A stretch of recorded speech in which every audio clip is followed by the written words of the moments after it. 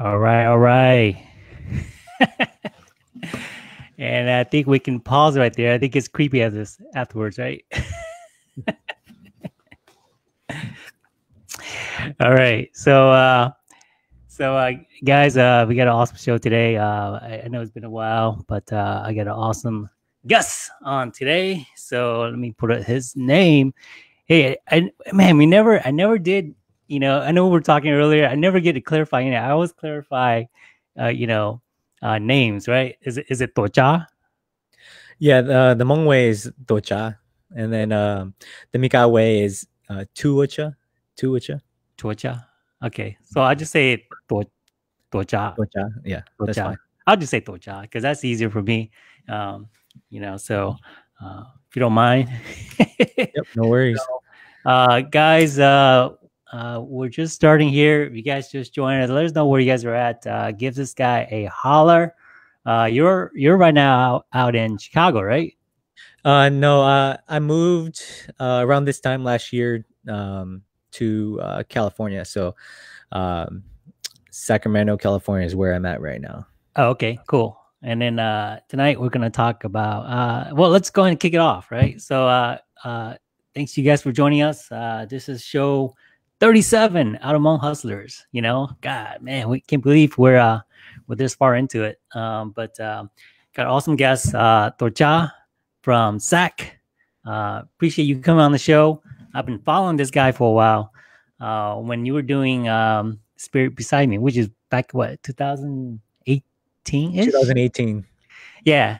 So I mean, dude, how old are you right now? Just turned 30. Good Just turned 3-0. So like 2 years ago, I mean, dude, you were doing awesome stuff back then. Yeah. So I mean, you look hella young. When you were doing this, I was like, this guy looks like he's 16, and he's Yeah. doing this big campaign for this movie, and you got all this attention. So I was just like, oh, following you. I'm like, man, this he's on to something. You got this great mindset or campaign that you got all this. So I wanted to bring you on. I was like, man, this one day I want to interview this guy, and just see, what was spinning through his head throughout the whole time. So guys, give him a shout out. Let us know where you're from. If you guys are in Sac or California, give him a holler, and let's start, bro. So All right. how'd you get started, man? How'd you get started Yeah. filmmaking? So I always tell this story that I started all the way back in high school with just a couple of friends and a handy camera with the the DV tapes when it was still tapes at the time, and it was just me and a bunch of friends just trying to recreate those anime scenes, especially Naruto. Early on when it was just coming up and popular, we reenacted a bunch of Naruto scenes and just Dragon Ball Z and trying to have superpowers on camera, and it was so fun. It was one of those things where it showed that at an early age that whatever you imagine you can create and make it happen. So that kind of mindset I took on throughout my life, and definitely pursued into that career field. Got my associate's degree in 2010, and then I worked on American Idol as a production assistant, and then different freelance gigs from there. I started Windstruck Production. Back then, there wasn't a lot of filmmakers, so I opened up the Facebook group Hmong Filmmakers, and it grew from like 50, 100 to now at least 1,000 people plus. So definitely a lot of people more interested in filmmaking. It's not an easy path, but it's a great experience for sure. Allows you to experience life in so many ways. Yeah. So you said, how old were you back then when you kind of first? I was first introduced into it around 15, 16. Wow, Yeah. that's cool, man. And just, I mean, I've been kind of following you. You served in the military, right? Yes. So in 2013, I enlisted into the Air Force. All right. So what do you do there? I mean, pretty much. And there I do. I'm in the logistics readiness squadron where I do vehicle maintenance for the Air Force. And then I'm in the middle of commissioning right now into to become an officer. So since I have my bachelor's degree now, that's what I'm working on. So hopefully by next year, 2021, I'll be an officer by then.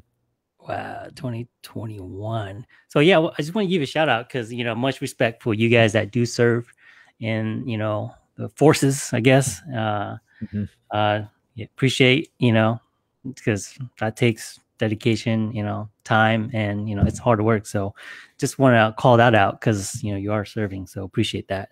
Yeah. But let's get back.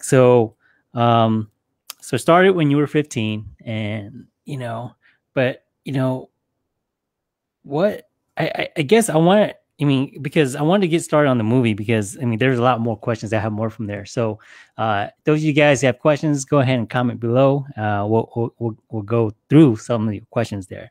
But as far as the spirit beside me, how did you write that? I mean, Yeah. Spirit Beside Me has been an idea since uh, early on when I was 18, 19, when I was starting out. But I knew that project was just too big at the time. So Spirit Beside Me was actually an idea based off of other set of ideas. So Spirit Beside Me is like a branch of the story, the main storyline, kind of like a story universe that I have set up and want to create. yeah. But with everything, anything always takes manpower and budget and resources. Um, so um, so I set that off to the side. But um, now that technology and expenses of filmmaking has kind of reduced down to more availability to creators. So in 2018, that's when I was ready to kind of launch the project into the community. So, but what was behind that? I mean, how did you come up with that storyline? I mean, is it Yeah, where would that? Yeah. the inspiration definitely is from like um, you know just imagination, what it would be like to see, how cool would it be to see a fantasy type film uh, based on like Hmong myth and lores and legends, characters, Uh-huh. with also inspiration, inspired by Hollywood type content as well, like Lord of the Rings, Pirates of the Yeah. Caribbean, those type of very over the top adventure-ish fantasy Oh, fiction. Those things definitely help so that's where you were going inspire with a that. lot. Yes, because I saw the armor, and I'm like, okay, that's kind of cool because I'm into like Dungeons and Dragons and stuff like that.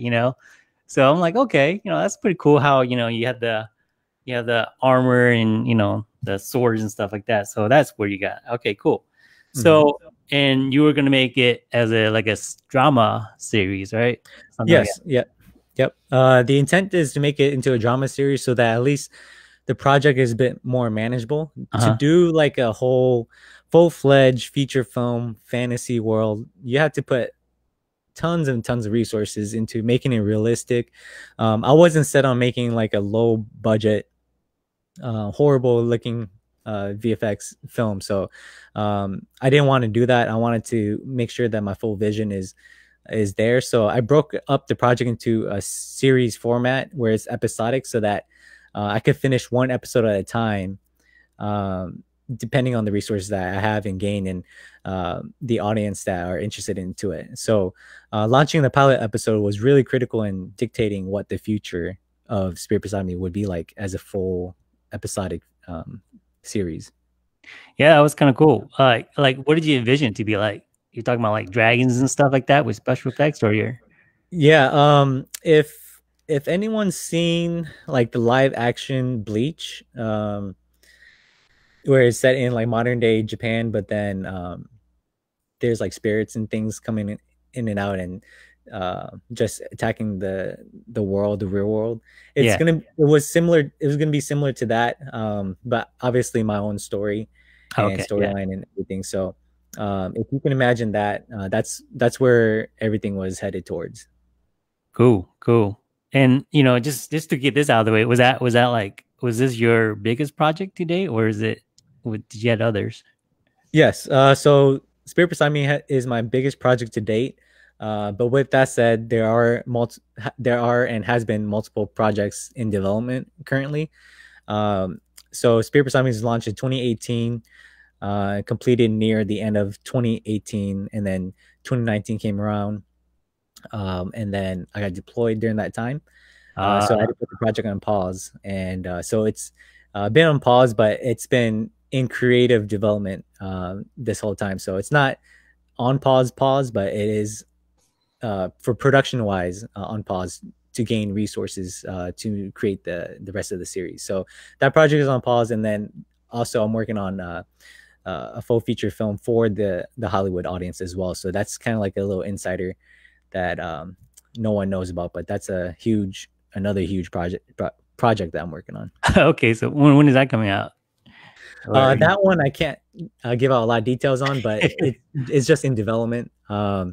So I have a great team in Hollywood and producers out there already. So a lot of things are going to be pushed for that film particularly. But everything I do is going to help push my other creative work. So let's yeah, say that the success of my feature film here is works out very well, then that would just give me resources to finish Spirit Beside Me the way it's supposed to be finished. So gotcha. anything's just gonna benefit the projects that I have my eyes on. Yeah. So yeah, so let's circle back to that because that's Mhm. like I said, that was what inspired me to like go. This guy got something going on as far as how he did his campaign for this particular movie. So I wanted to bring you back on for that. So Mhm. so I mean, as far as like I wanted to know about the actors. Like, do they contribute? I mean, did you pick the actors yourself? Or did you have a team that helped you out, or so? Yeah, so a lot of the talent I had in mind. So once I chose the talents, it's just a matter of reaching out to them and networking and making sure that um, the mindset was that I wanted to pick historically um, the best actors I could that was well known in the Hmong industry, and pretty much put like a list Hmong actors group together to make it comparable at the best that it can be at the Hmong level that it was. So that's the intent, was to mimic Hollywood by bringing like the best that you can for Yeah. our audience. So in our Hmong audience at the time, that's what people were asking for. So I mean, all right. So you had a pretty hot actress, right? Did you say, okay, I need a hot one? So you go, okay, pick her. She was probably like the hottest chick, Well, whatever around, or it wasn't did you have a whole list? necessarily based on hotness.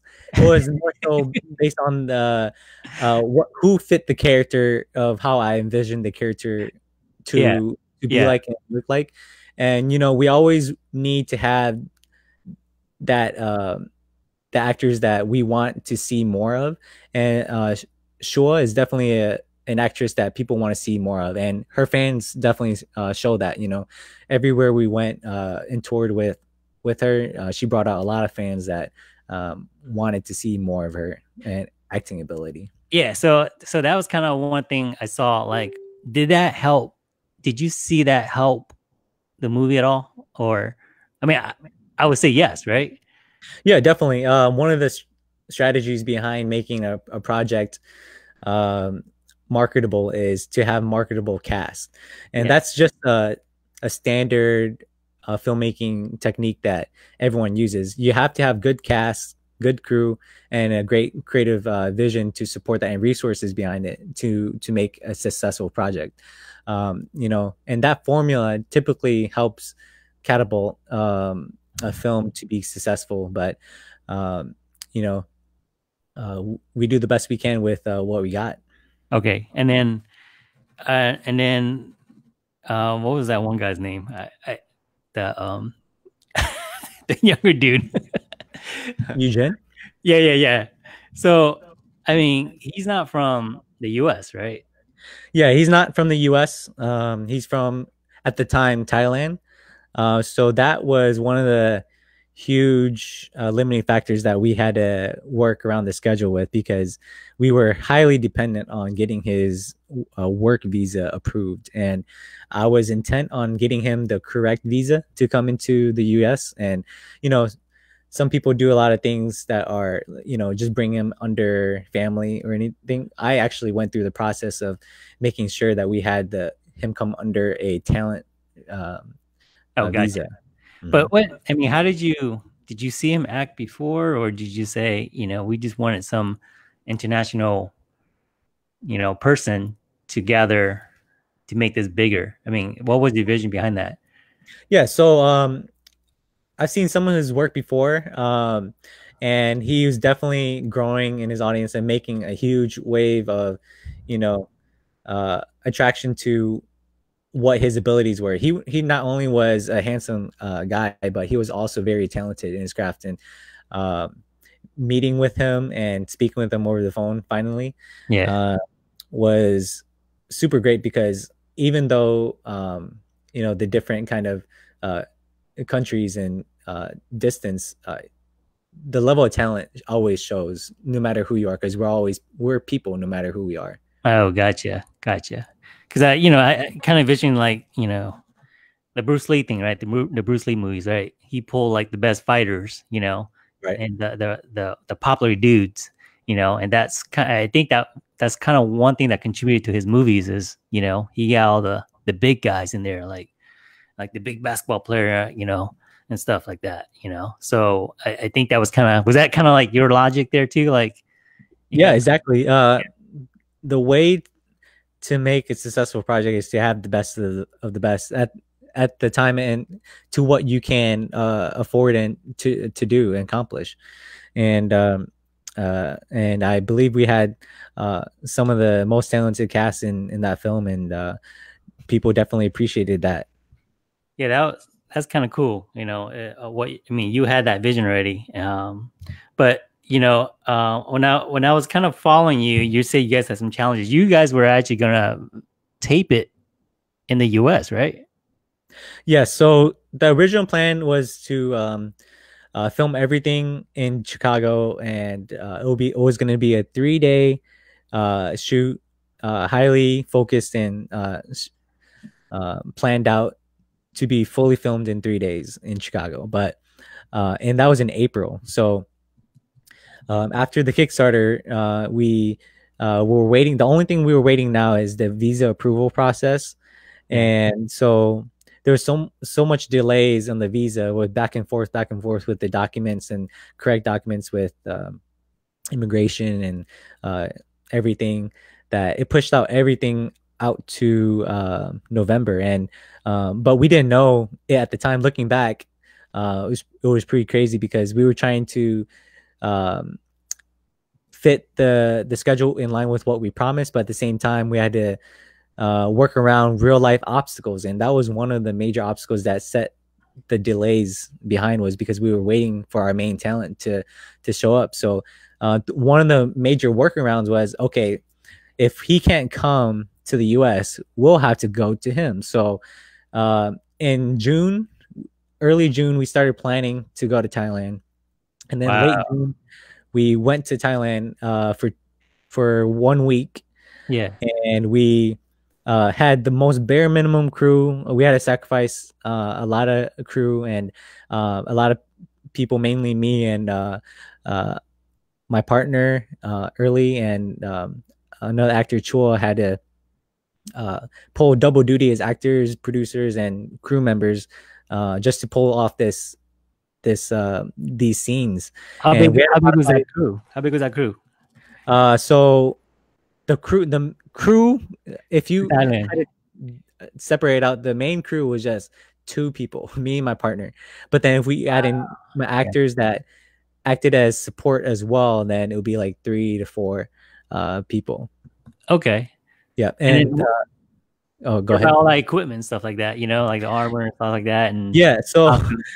the funny thing was, I packed in everything into three big luggages, as big as I can, and fit into it. And luckily, well, I was military, so I got those luggages for free. Uh, Um, sent, but the problem was that it had fake armor and fake weapons. So every country that we stopped at, when we stopped at China, they stopped and looked into the bag. They're like, "Oh, why are you bringing all this stuff?" So I Yeah. had to explain to them, uh, you know, some reasons why we were bringing those things into China. And then once we got to Thailand, Yeah. um, it wasn't the armor and swords, but it was the film equipment. And so Oh, when we got to Thailand, they were like, "Why do you have all these equipment?" And so yeah. I had to talk my way out of that too.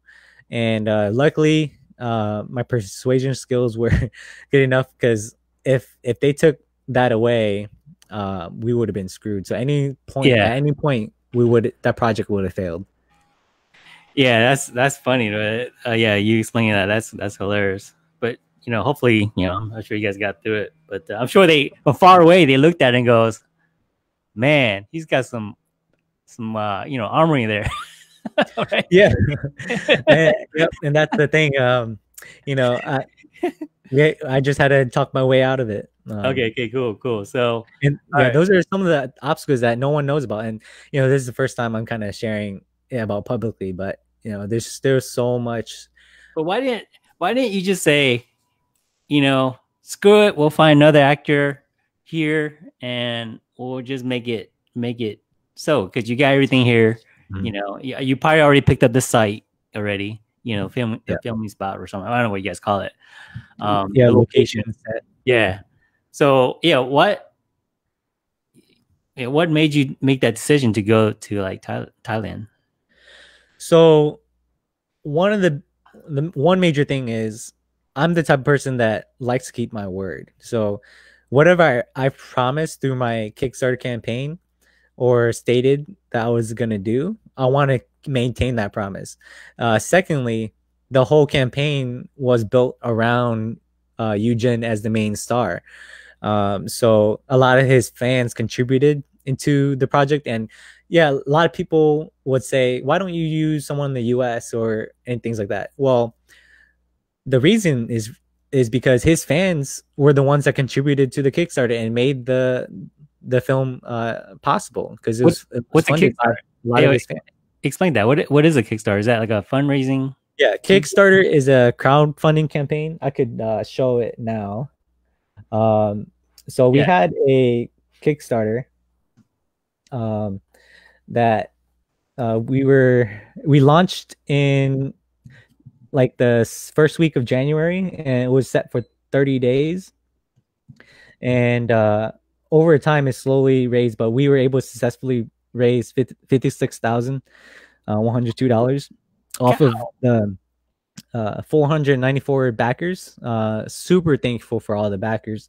wow. I still to this day think about my backers, and Yeah. uh, you know want to make sure that we finish the series. But we did finish the pilot episode as we promised with the budget. So everything was spent on this pilot episode. So uh, Wow, dude, that's an epic.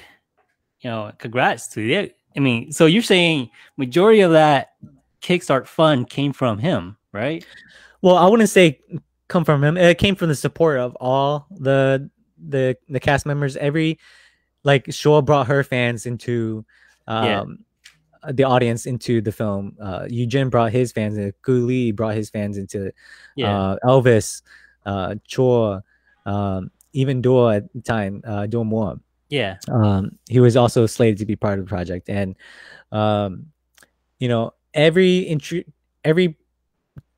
every cast actor brings in part of their own audience into a project, and that's what made ultimately a successful film, because we had all these actors that people wanted to see Wow. act in a film. Wow. Okay. So I mean, I'm kind of walking you through like anybody kind of walking through like they would do some sort of campaign. Was that the first thing you would kind of do is do like a Kickstart or something to say, hey, is anybody interested in this particular project, right? And Yeah. they are. Um, so a lot of my experience, I have had prior successful films before where I could specifically target an audience and hit that market and make sure that I bring value to what that audience is looking for.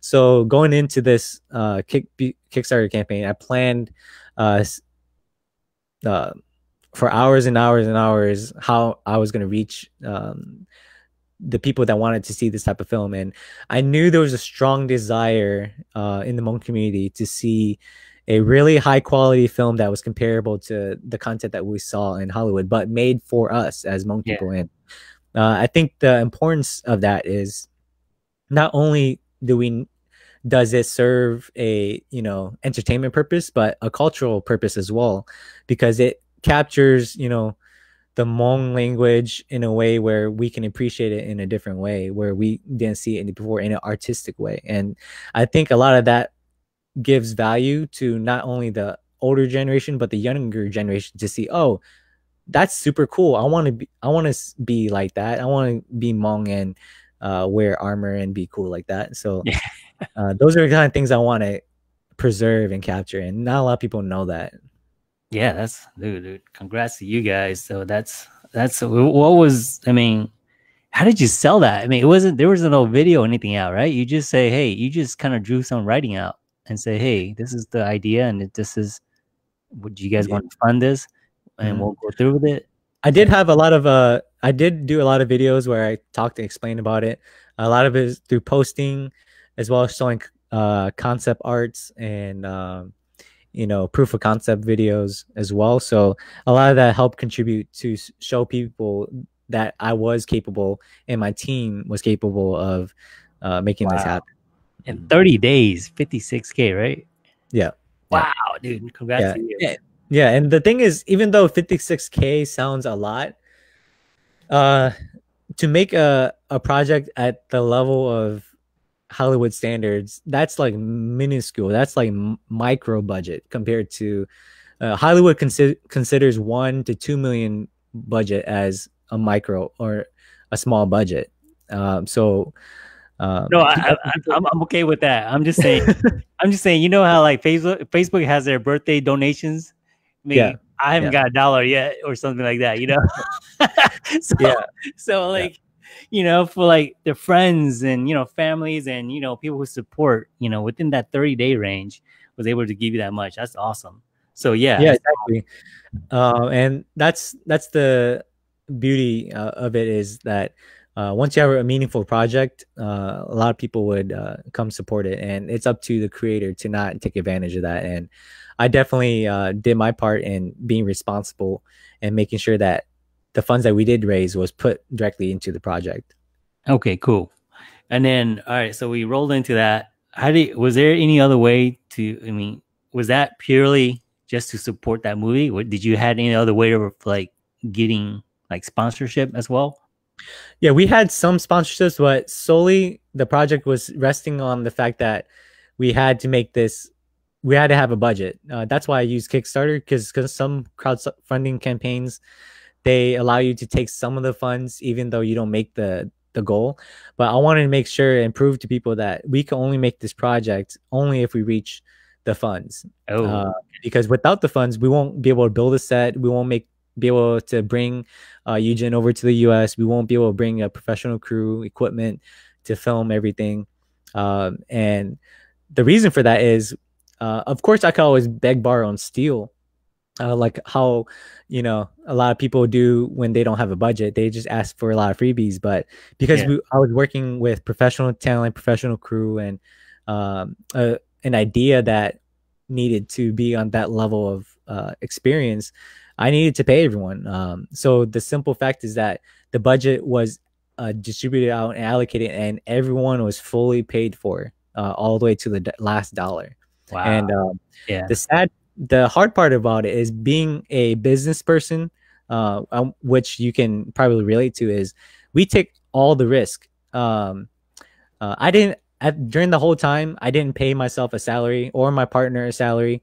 We invested all of our funds into this project. And at the end of the day, everyone, the cast and crew and everyone was paid for, but sadly, we didn't reach the level of profit where we could, as business owners and project owners, we couldn't pay ourselves. So at the end, we walked away with this project, with a completed project, but weren't able to pay ourselves financially at all. Oh, gotcha. what was the target? I mean, just curious, like the Kickstart target. The Kickstarter target was 50,000. Okay, so But we so you went met over that. by 6,000. But then you didn't notice that there was an issue trying to get him to come over, right?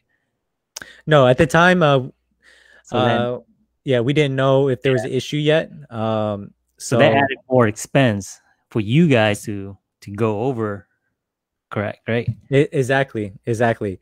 So we had to actually pivot the budget and redo some of the budget and use extra expenses to cover the trip to Thailand to make it possible.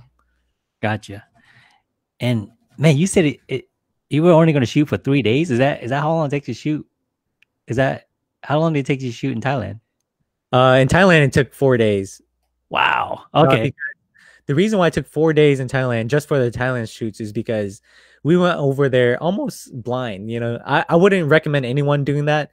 Yeah. But because we had Eugene who was familiar with the film scene in Thailand. He was able to recommend locations and some support over there, logistical support. But if you go over there not knowing locations or crew and you had to do that all within one day of landing with jet lag, Yeah. it's like a recipe for disaster. Yeah. Wow. But Okay. we had the experience and manpower or knowledge and strategy to make it happen. So we pulled it off within 4 days over there, and then we later came back to the U.S. and shot one day in Chicago at the studio. Okay. All right. So I mean you did answer some of the questions. So you did pay the actors along the way, right? Yep. Every day that they were with me, they were paid for. Oh, okay. So how does it work in Hollywood? Do they all wait until like payday when it comes out? Is that how it works? So typically there's a casting fee, but since we're not working with any guilds or SAG or anything, then we just negotiate freelance contracts for a certain amount of days. So for this project, since the project was per day, we negotiated a day rate that was fitting for every actor. Oh, okay. That fit to their experience and skill level. So we did by day. So they were paid by day, but obviously they were paid at the end of the filming production, and then Oh, okay. yeah. So okay, so they didn't get paid like every week, like you get a paycheck, right? No. Okay. So is that the same way how like a movie goes as well? Like if you were Yeah. Typically, there's like 50%. You pay, if it's like a higher costly actor, it'll probably be like 50% upfront, okay. and then 50% at the end of production. Oh wow. Okay. I didn't know that. I didn't know how actors were getting paid like those Hollywood movies. So yeah, Yeah. okay, that's cool. So so along the way, you guys came back. So you finished shooting what back in June, right? Yes. So we came back at the first week of July, and then after You, that, I started editing right away. So I got the timeline wrong a little bit. We shot yeah, in Chicago first to get some. yeah. So we did end up filming in April as promised, but only one day, and then we later had to push to film the rest of it in June, near the end of June, and then we started editing right away in June or Okay. July. So And then you bought what Eugene, right? Is that his name, Eugene? yes. You bought him over to US, right? Right Yes. around. So we still wanted and needed to bring him over because we were going to do a whole tour and promotion of it. Yeah. So even though we couldn't bring him during the production process, we later moved his timeline towards the end, and it worked out because at the end we just did a event tour Yeah. around the main states where the Hmong people were, and that's what we ended up doing, just touring. That's kind of what I was getting at, because that was amazing how you did that. What is it? That tour was it? It was kind of targeted toward all the events. Like you guys had concerts going. What was that? Was that tour like New Year? Is that? Yep. It was during the New Year time, and it kind of Yeah, fell in place, right? I mean, if you think about it, I mean, I don't know, did it fall in place for you or? yeah, everything just uh as soon as we literally up to the first week of or the week before Thanksgiving is when we literally found out that his visa was confirmed. We released the information out and we literally bought him a plane ticket to fly the next day over, and he showed up that the day prior to the Minnesota New Year, and we just went uh, that Thanksgiving weekend and toured right away. It was a crazy, crazy experience how everything fell into place so quickly. Yeah, and I mean, this is marketing, like this is like advanced marketing, right? What you did there, right? I Yeah. mean, did you have like a marketing team or something like say, hey, you should do this? He's here. Basically, me and my partner was the marketing team. we had ideas in place, Yeah, and it was up to me and my partner to figure out logistically how to make it work. And it took a lot of reaching out to a lot of people. So, even though we can say that we strategized it, um, the the real reason why it came into place was because everyone came in support of our project. Every organization, from Milwaukee to Minnesota, but you had to reach to out. That's what I'm saying. You had to reach out to them, which yeah, was like amazing itself. I mean, I haven't seen anybody done this kind of stuff, but you went out, reached out. I think there was time when you guys had a concert. There was a concert, and he was part of it, right? yes, And yes, then you guys did I guess a promo at the New Year, whatever it is, right? So that means yep, you guys had a booth there, right? yep, And then yes. what else? What else did you guys do? You guys did TV stations? Yeah, we also did Hmong TV stations as well. I mean, that's just like you. I mean, you had balls to to reach out to TV stations. Hey, we want to do something. I mean, how did you do all this? I mean, you got to have connections and stuff. How did you do all this? Yeah, basically, I did have my connections in place already to execute. So definitely have like the foundational level in place. Just don't go out of blue. So definitely there was a lot of preparation ahead of time. So although it may seem like a lot of luck as well, but it's just preparation meets the right time, and But preparing you had these my connections whole career for this moment led to, the success of the tour and the finished product and everything. So everyone may say like, oh, you were just lucky, but I want to contribute to um, the hardworking team, my partner definitely, and the cast and crew for pulling everything together. Well, whatever took place, that was amazing because I was following you guys during that tour. Just through Facebook. I was like, man, this guy's like he's blowing up the feed. You know, that itself was amazing. So kudos to you guys. So did that? I mean, did you see that help when you did the promo with them? Did it help produce any income at all? Did you say, hey, you do this? Hey, would you guys like to donate? Did you ask? Was there an ask back? Yeah. There definitely was. The point of that whole promotion was to keep continually build the revenue and the income to support the project, and everything led to to another. So Minnesota, Wisconsin. We went to Minnesota first, and then Wisconsin, and then California next as a last thing in December. Just kind of following like the Hmong New Year setup. Yeah. So since Hmong New Year in Minnesota was in Thanksgiving, we did that first, and then Right. Hmong New Year in Wisconsin was in the first or second week of Yeah. December. So we did that, and then after that we moved to California. So we definitely were successful in making sure that we were great all the way through. It was only until I knew nothing about California at the time. So I didn't have, that was my only downfall, was not knowing California. So I knew Minnesota and Wisconsin very well, but and we were successful in that. But the moment we went into California, our expenses just skyrocketed, and that pretty much set us to break even at that point. Oh, what happened in California? Was it So it was logistics. We didn't know people to stay at, or we had to pay Airbnb, flight tickets of all the cast and crew. So we brought like I think 5 to 6 people. So all the flight tickets for that, and travel, renting cars, and traveling to Sacramento, Merced, and Fresno. We just did too much in California. We hit 3 cities in California, and we needed logistics behind like gotcha? Yeah, lodging and everything. So all that ate up all of the profits that we made in Minnesota and Wisconsin. And because what we wanted, or we intended to do, was hopefully California can help sustain, but it was just the fact that we didn't know much about how much value California can bring in. We kind of over expected it too oh, much. gotcha. Okay, cool. So, all right. So as far as, I mean,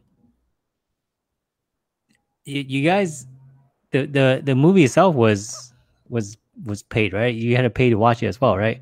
Did that generate enough revenue as well?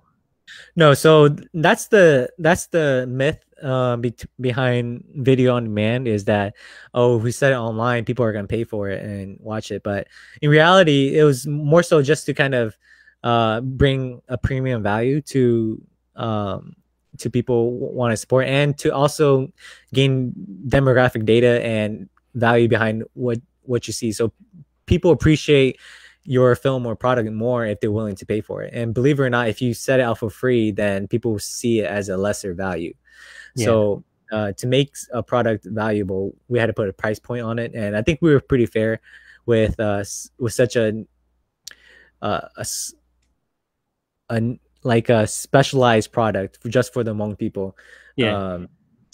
um, with that kind of value behind it. I think that was a great starting point. I think there is a value behind that, but I think moving forward, um, it's gonna definitely, the episodes are gonna be in line with what research and data we captured from that launch on video on demand.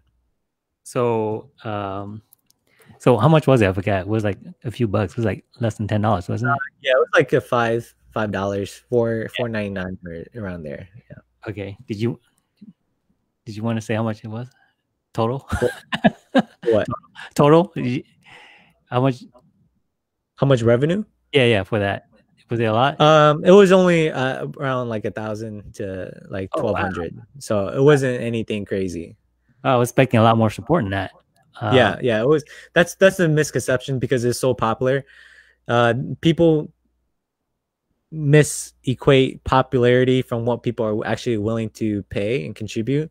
Yeah.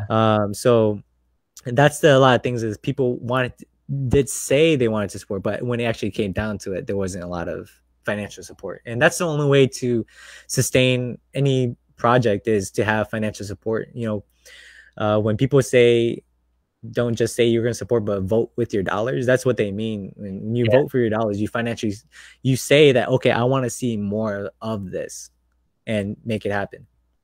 Wow, dude, 1,000. That was not a lot. I mean, what is it? Yeah. 1,000 divided by, let me just do a quick math here, Mm-hmm. Yep. Just, it's like math, but $5. That's like what, 200 people, pretty much. Yeah. Yeah. I just say, okay, I'll sign up just to support these guys. Mm-hmm. Wow.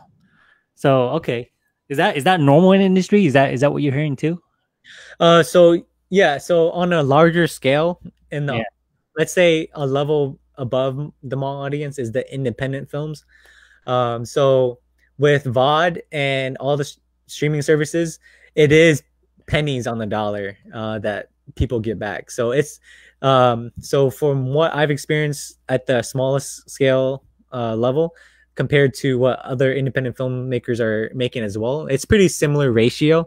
If you just not think in terms of the amount, but just ratio, then a lot of independent filmmakers they don't make a lot in the VOD or streaming industry.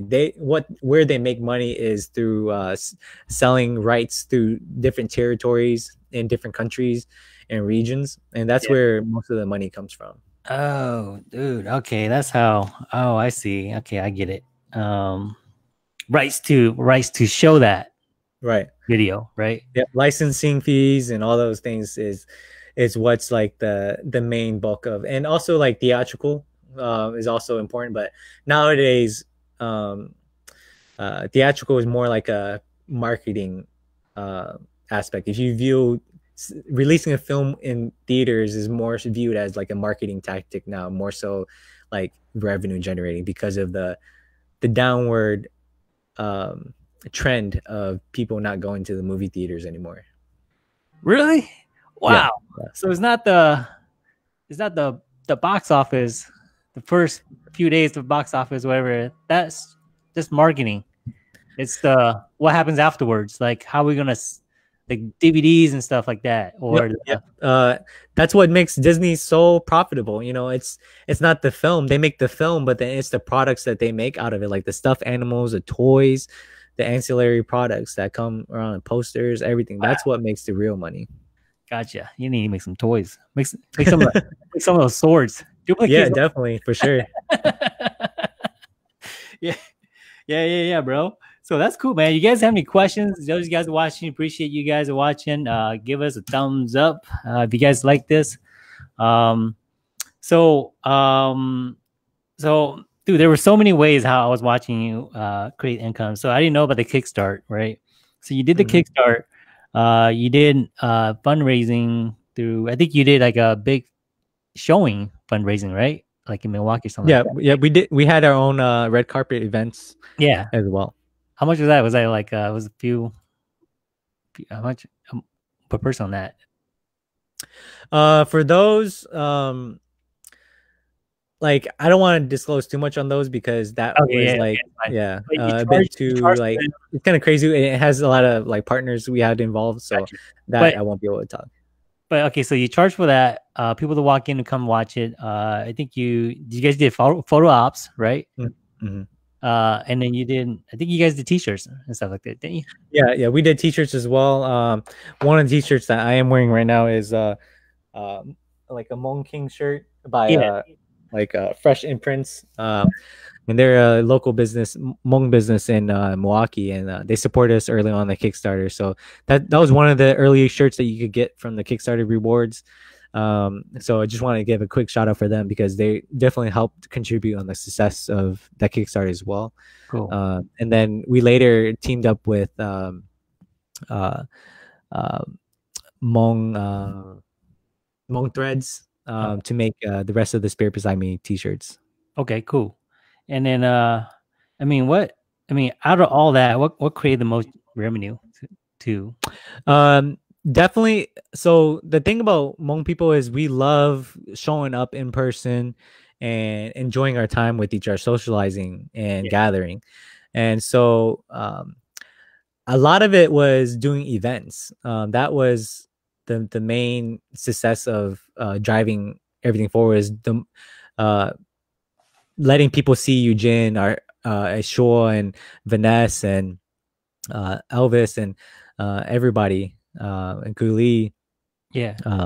and that just helped contribute to um, you know people wanting to show up, pay tickets, and just have a good time. And so that was our main factor in the success of helping push us forward. So would you think that like showing up at the New Year's and stuff, selling your own booth, is that you think that's profitable, or is that just marketing? That was just marketing for us. We wanted people to be able to see us and say, "Hey, we have an event going on." So basically, we use the booths as a way to push people to our events Okay. and have a good time there. Oh, okay. Oh, I see what that's a great idea, bro. Yeah, That's yeah. awesome. So the Minnesota one.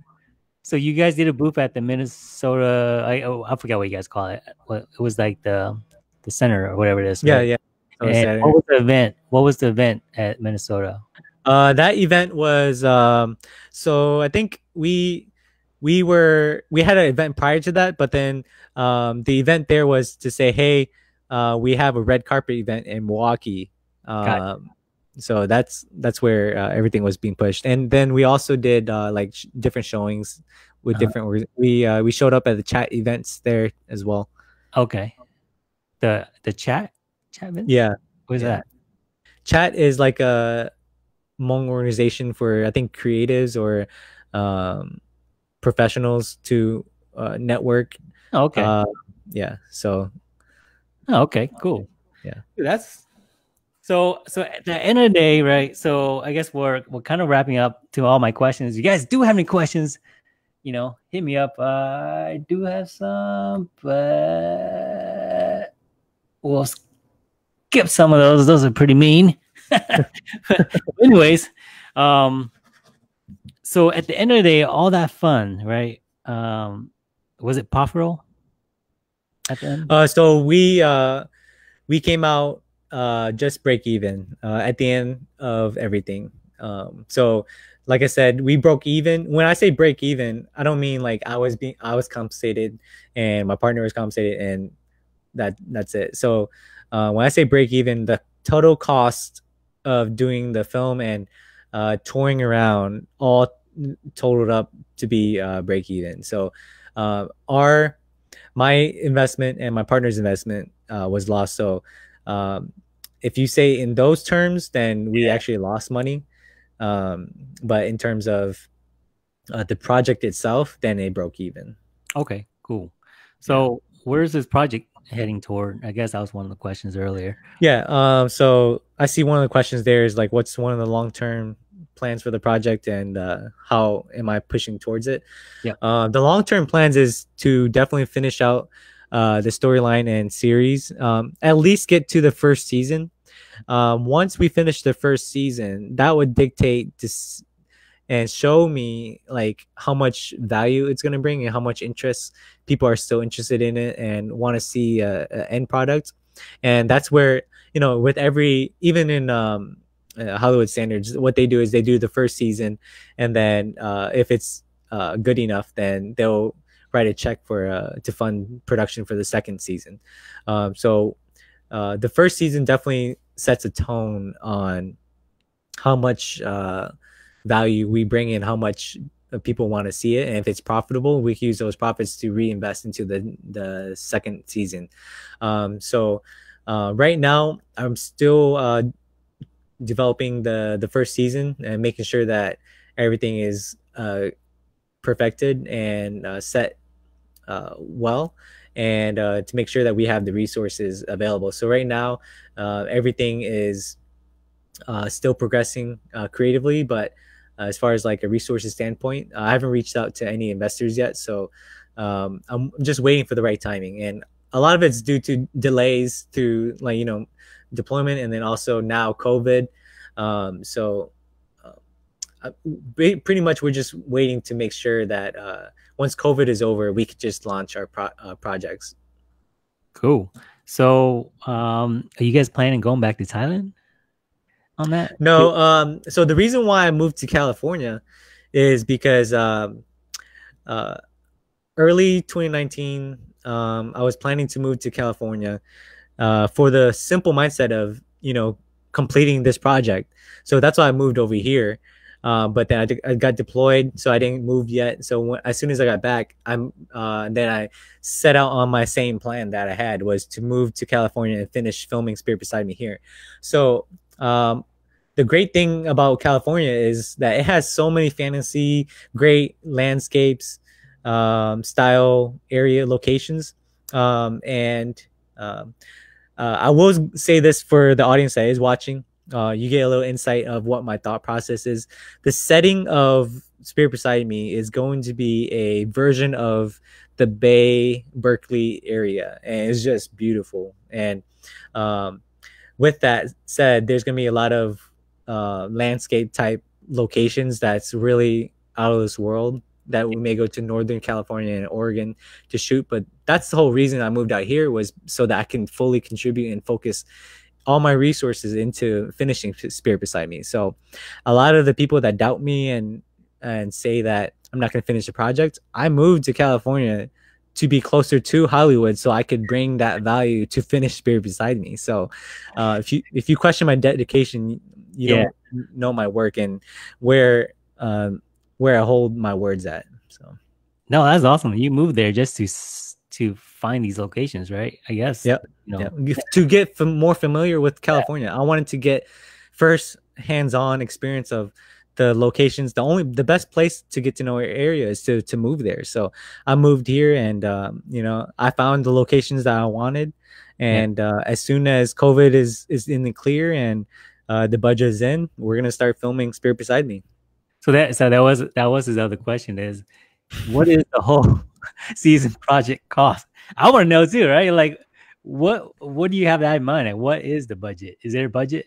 So I won't give an exact number, Yeah. but it's upwards in the million. Wow, dude. Okay. So, all right, it better be crazy, like all this stuff going on and everything, right? So, all right, up in the millions. I don't know. I mean, you did pretty well, right, with that. What you got so far, right, from the Yeah, Kickstarter. definitely. With the micro budget, we definitely stretch that budget as best as we can to make a believable, somewhat believable fantasy. I do want to say that the pilot episode um, is about 50% of my full vision that I had in mind. There was a lot more that I wanted to do, but obviously with obstacles and setbacks, I had to rewrite some things to make it work. Okay, cool. So there you guys go. He's not done yet with that particular Mhm. drama. I guess you guys call it drama or series or I Yeah, don't know. drama series. Yeah. So there you guys go. So what do you got lined up? I mean, is that what you got lined up, or do you got any other projects lined up? Yeah, working on this project and also a feature film, a major independent feature film that I'm writing as well. So I'm writing a couple projects. Like I said, I have a Yeah. team on standby for the feature film. So hopefully working with great talent for that too that are pretty well known that if I say a few names, you guys will all know those names are, but I'm not going to reveal that yet. Is this like Hmong related or No, this is like a Asian American film, I would say. Asian American? You I saw a picture of you and who is that Asian dude from James Hong. yeah, was it the Yeah. from Big Trouble in Little China? Yep. Yep. So Is he in he's like a personal friend of mine too. So expect hopefully yeah, I will reveal that maybe that he might be in this film. Maybe. Oh man. Dude, that is so cool, man. I watched that movie like, I don't know, hundreds of times. Dude, that is so cool when I saw you had a picture of him. I was like, dude, you met the dude, the evil dude. Yeah. So that's cool. So hey man, I want to appreciate you. Thanks you for coming up, here explaining out the movie. I was a big fan when you were doing this campaign tour or whatever it is back in 2018. I was watching you were creating all this attention. I knew you were probably getting paid, but it's good to know what happened. So and it's good to feed out this information. So you got any young bucks here that are trying to do something, hopefully they can learn from what you've gone through. And thanks for being a Hmong Hustler, bro. Thanks for being a hustler and being here and explaining to us what you did and what took place. So appreciate it. Yeah, definitely. Thanks for having me on your show. All right. So we got one last question that we usually ask all our guests is, if you had $1 billion, what's the first two things you would do?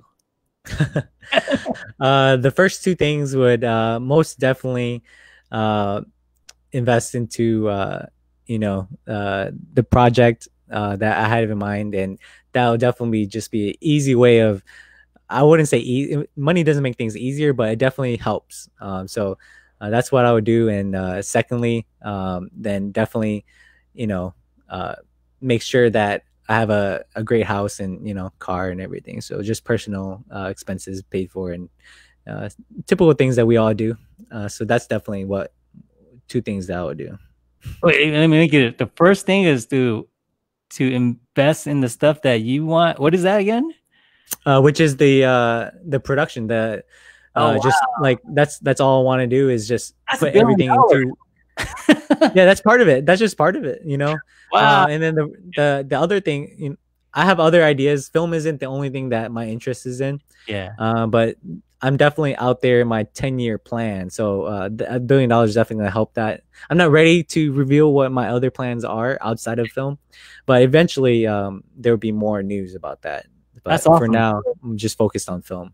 That's awesome. So even with $1 billion, you still want to do what you want to do, which is filmmaking. Create, yeah, just create. Yeah, creating content, whatever it is with it, and just have a good life. A good house and a good car. That's awesome. That's a simple life right there, bro.